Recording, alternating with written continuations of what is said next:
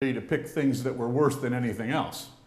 This is simply the common sorts of things that you would read in both the British and the American press at the time. All right. So we have British reports that primarily come from the Anglo-Armenian Association, which itself never identifies sources, or almost never. You have in America reports coming from one journalist in Istanbul, and pretty much everything else coming from Armenian sources. And even those, the missionaries, the reporters, also have things coming from Armenian sources. But that isn't enough. I needn't tell you, I hope, that there is an inherent difficulty in taking missionary sources and Armenian sources as the only thing you base your study on, the only thing upon which you base your knowledge. But it's not as simple as that. You also have such overwhelming prejudice that it's impossible to judge that anything that's written on these things is very accurate. Specifically, the traditional image of Turks. I've taken this from the United States, right? Rather than quote, rather than describe, some illustrations. This, of course, is an American minister, a guy named Cox, in Turkey. Notice the pictures. Notice the pictures here. This is Sultan Abdulhamid II. Right? I needn't tell you, I think, that at the time, and unfortunately still today, there's a certain prejudice in my country against people from Africa, whose ancestors are from Africa, or whose ancestors are from Asia. Look at the pictures of the Turks. Right? Now, when you do that, you might look around yourself and see, does that look like Turks? Huh? But this is, of course, what is presented to Americans. And you have to remember, Americans had no concept of what Turks were like. No idea. They'd never seen or heard of a Turk in their life, and there weren't any movies or anything like that. But what this was playing about all the prejudices you can imagine. Right? But that's just one example. Other examples. This, again, is Sultan Abdulhamid, and he's talking about what he did, or they're talking about what he did to the Turks. He's a standing disgrace. Notice what we have. We have a man, this is the typical image of the Turk in the American news. A man with a mustache, which I always think is rather attractive, but no. A man with a mustache and a sword, or sort of a small-scale scimitar. Notice he's dragging fair Armenian maidens in before the Sultan, who's saying, oh, I'll take that one. He likes that. All right? Notice that next to him is a pile of human heads. Huh? But even stranger, next to him is also a bucket of champagne. Huh? Now, the strangest thing here, Sultan Abdulhamid was a very pious Muslim. He didn't drink champagne. But I also think he probably didn't keep a pile of heads next to his throne. Right? And he also was, he was thin, too. This is the image. This is the image that was portrayed in America. The British newspapers didn't have nearly as many illustrations. America tended to go in for the graphic then and now. This is from a book written by a missionary. A missionary who himself, of course, saw nothing. He wasn't in Turkey when this happened. This is a picture of Turkish soldiers lining up Armenian babies and shooting them. Right? Now, I see some people shaking their heads. You don't think that happened? No, I don't think that happened at all. And in fact, no one saw anything like this. And just to demonstrate it, this is what Turks look like in the same book. Right? This is the grotesque dance of the pious dervishers. I think they mean dervishes or dervish, but these are the pious dervishers. In other words, notice, religious people. Look at the faces. Those aren't Turks, those are monkeys. Huh? Notice the way they're dancing around. And of course, as Chef Kent and some others will realize here, that isn't really Ottoman at all. It's just a fake script. Right?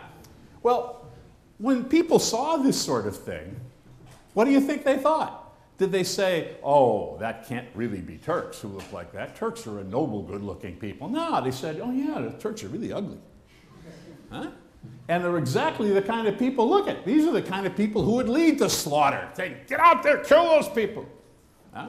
This is the image. And it's an image that was deliberately portrayed, as a matter of fact.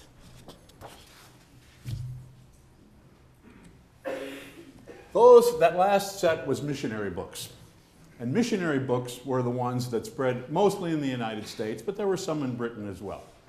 When I say missionary books, it sounds like something you'd find in the back of a church and, you know, not much. Tens of thousands, sometimes 50,000 copies of these books were sold in the United States. Right? At the time, what was written by these missionaries was considered to be the closest thing to pornography, but it was pious pornography. Great emphasis on the slaughter of young virgins. Great emphasis on rape.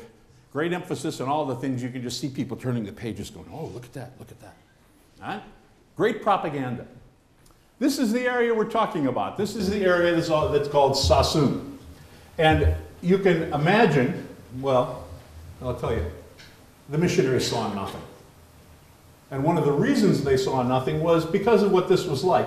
This is just a map of altitude, and it doesn't really give you much of a feeling for what Sassoon was like. The thing I want to point out on here is, you see the road going along there. Huh? That is what's called a metal road at the time. That is a road that is sufficient to have a cart on it.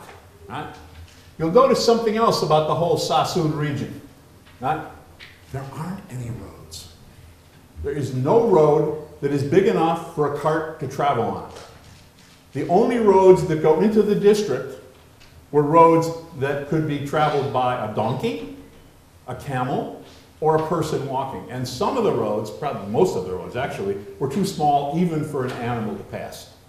Roads that went up on the mountainside and only human beings could go on those roads.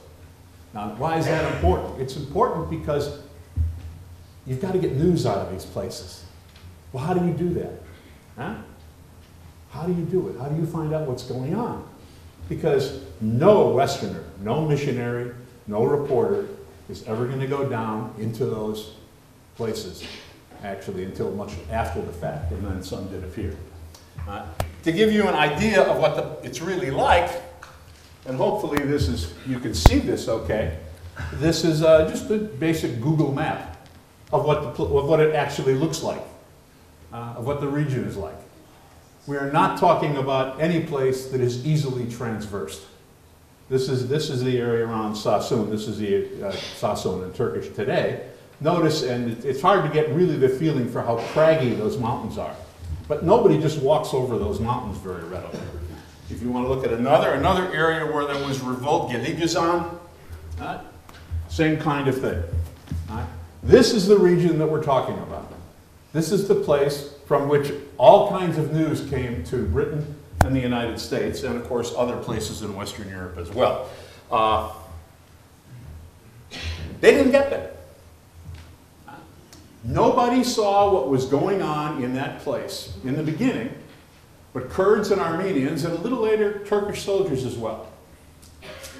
But that didn't keep them from reporting what went on, because actually what was happening was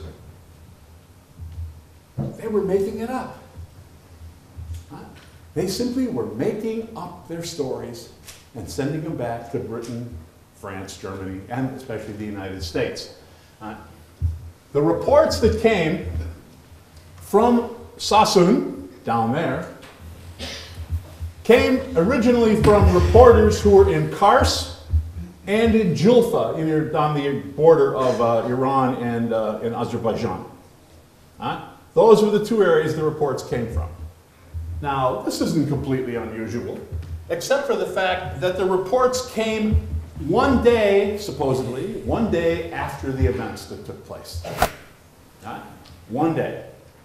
Some reports came on the same day the events supposedly took place. A fast horse, a fast donkey, somebody going along there, could travel from Sassoon to Kars in 7 days. And most a lot more than that. It took 10 days, if you were lucky, to get to Julfa, and some of the land you had to cross, you probably wouldn't get there at all. How did the reports appear? One day after the event, or sometimes the same day as the event? How could this have happened? It's easy. They made them up. They lied. That's all. There's no other way to do it. It can't be done. What actually happened was, these people never got near the scene, but they sent their reports back. In the 1890s, the Daily News, the London Times, and of course the newspapers in America that quoted them, these never sent their reports from the area. The only reports they got, even the ones that were reported at a decent time, had to come from someone who said he knew what was going on, right? The only people they could have heard things from in Kars or in Julfa were Armenians. You can't believe the Turkish soldiers left that area, went up to Kars and said, oh, incidentally, we've killed a lot of Armenians. The only people they could have heard from at all were Armenians. Now that's important.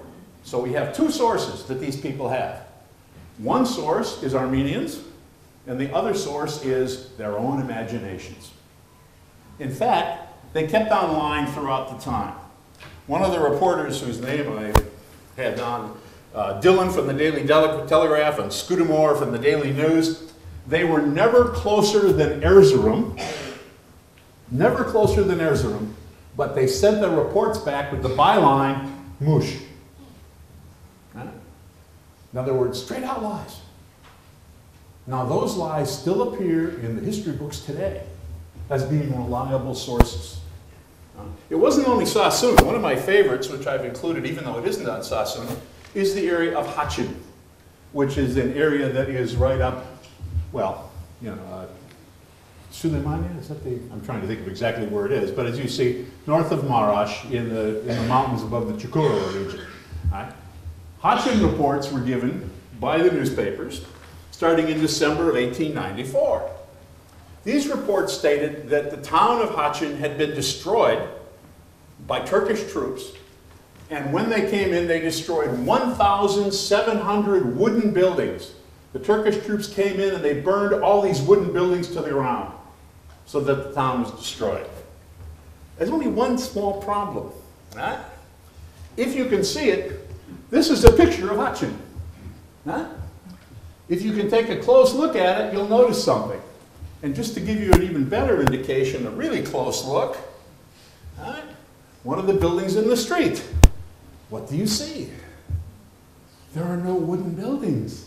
Hachin, like the rest of, almost all the rest of Eastern Anatolia, is made out of mud brick. So how did the Turks burn down a wooden town? They didn't. It was all made up. But it's especially interesting that, remember these pictures I showed you, these pictures are of Hachin, which was supposedly burned down in 1894. These pictures were taken just before World War I. Hachin was still there. Would people in America, people in England, would they understand this? No, of course not. They didn't know Hachin from Peking. Ottoman Empire will know that they never talked about the Armenian provinces in any case. But these supposedly are official statistics. These statistics were in a book published, of course, by a missionary, the Reverend A. Williams, and the Ottoman government gave no such figures. Completely invented. Huh? Numbers of Armenians starving, Armenians killed or starving. You'll notice if you take the number of Armenians killed or starving, you'd be forced to conclude that 3/4 of the Armenian population were killed or starving. Which would have been more even than anybody claims for World War I. And of course, it's completely invented. The Ottomans said no such thing. But there are even more of these. Unfortunately, this is very hard to read, but they're some of my favorite statistics. For instance, it says in the 59 districts of Harput, there were 345 forced marriages, 473 rapes, 4,643 forced conversions, 340 people burned to death, 7,423 were killed.